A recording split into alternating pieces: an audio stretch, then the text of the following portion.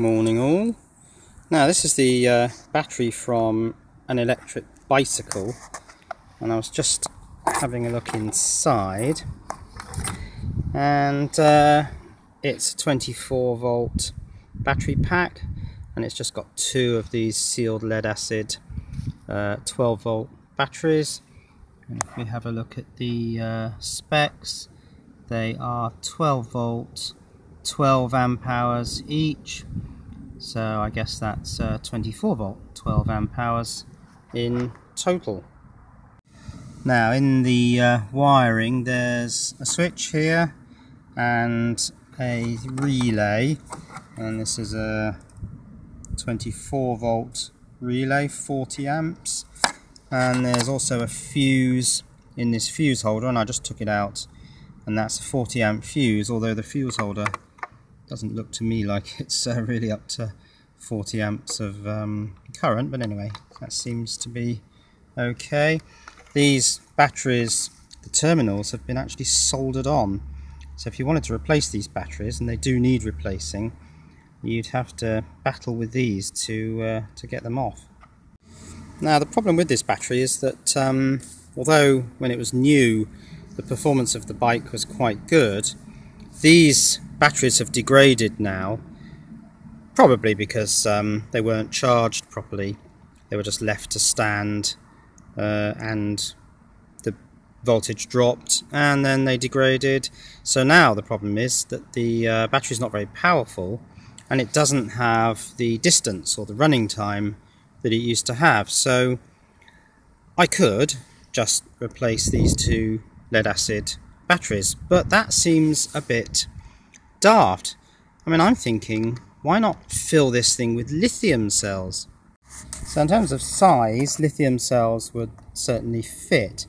I'd have to get hold of a large quantity of these lithium cells, preferably tabbed, unless I can develop my own spot welding techniques, but I don't really fancy that. So a load of tabbed cells, and then I'd bundle them together in parallel groups, and then put, well, I've calculated that 7 cells would do the job.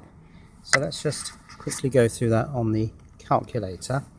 Now this 24 volt battery, when it's fully charged, will probably be more like 25 or even 26, and lithium at 3.7 times 7 of those gives me 25.9. So in terms of voltage, it's going to be a pretty good match.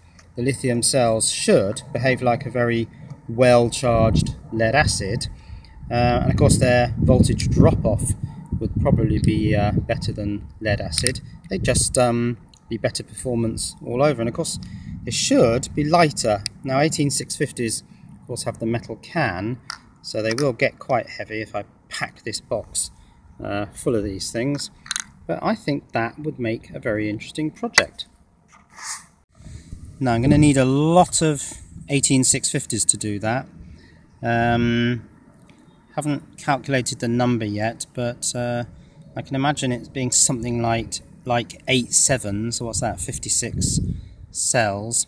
So I need access to lots of 18650s. So what I did this morning was I went to a couple of local computer repair shops, and I said, what's your current method for disposing of laptop batteries? And they said, well, one of them said a chap comes and collects them, no charge. The other one said a bloke comes around and actually charges them money to take all the IT stuff away. So I said, well, I'll do it for free, and he seemed quite receptive to that. So here's the bicycle. It is a Meerkat Trails, and actually I quite like this exposed motor. I mean, it's very obvious, just sort of bolted on the back there, and it has its own, the bike's in a bit of a bad way, has its own chain drive down to the rear wheel on the opposite side to the chain drive for the pedals. So let's put the battery in and just see if it's got any juice in it. Now of course one of the problems with this whole bicycle is that the battery weighs an absolute ton, and I can't get it in there because I've got to pull that pin out, so I'm going to have to do this not holding the camera. This pin here needs to be pulled out to get the battery in. So that's slid in there, okay.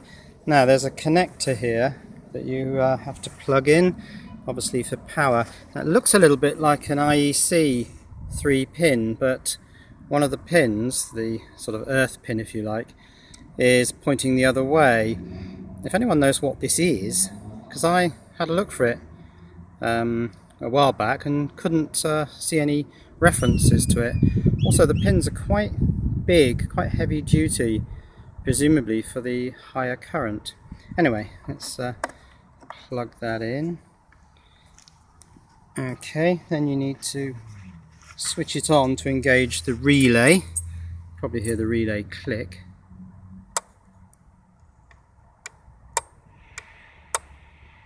There's the relay clicking. Anyway, that's on, and then you twist the throttle here. Oh, there's a light on there. I think that's saying moderate amount of charge. Twist the throttle, and I'll have to lift the back wheel off the ground a bit.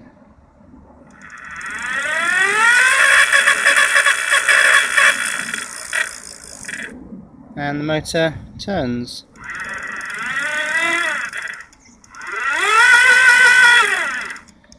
So there's obviously some power in this battery.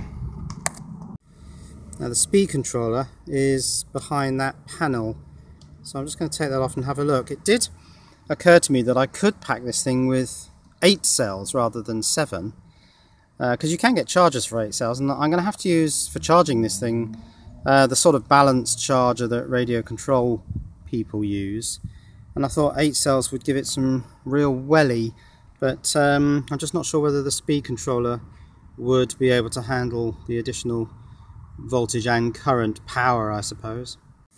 So there are various wires in here. This is interesting. You've got 2 very fat cables going into one side of this plug, and then quite thin cables going off to the motor.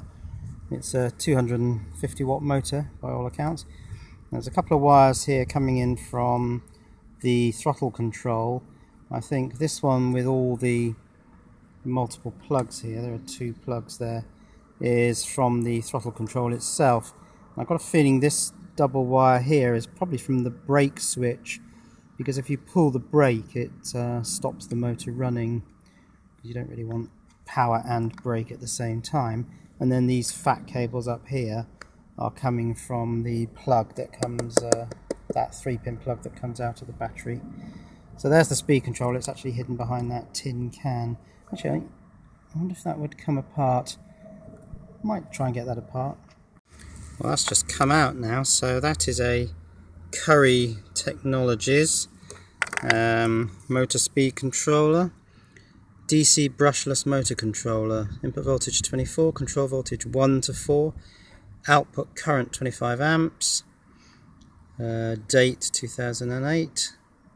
Interesting. Let's see if the lid will come off. Well, there's the motor speed controller. You can see that there are a couple of MOSFETs here. I don't know, these might be diodes. I can't see how many legs they've got on them. There's also apparently a relay of some sort in there. But all this mass-sticked cable sealant is all coming adrift now, so I think I'll put that back together before it all breaks apart too much. Little 14-pin or 16-pin IC down there, and some surface mount D-packs or TO252s or whatever they are. Interesting.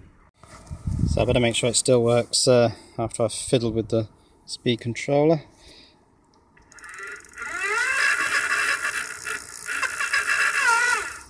Yeah, that seems to be alright. So, there's another project. Replace the failing lead acid batteries in this bicycle power pack with lithium, and find some way of charging those lithium batteries. As I say, I think it'll be some sort of balance charger to bring this old electric bike back into service.